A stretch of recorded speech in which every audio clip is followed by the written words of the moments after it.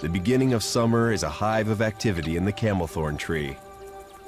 Days are longer and mornings warmer.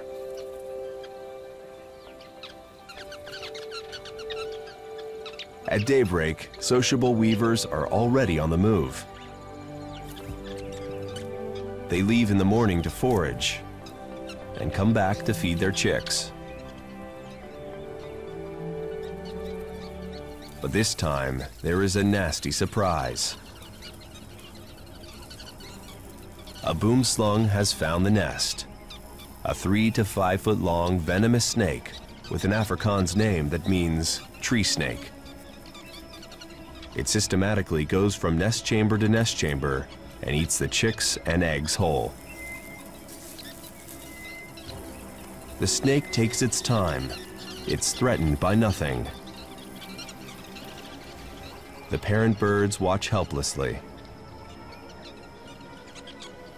Living in a large colony has many advantages, but when a predator finds the nest, it's a tragedy.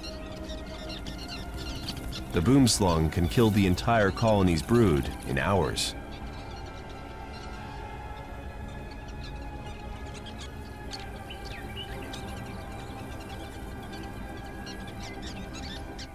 The chicks are gone, but the adults are safe.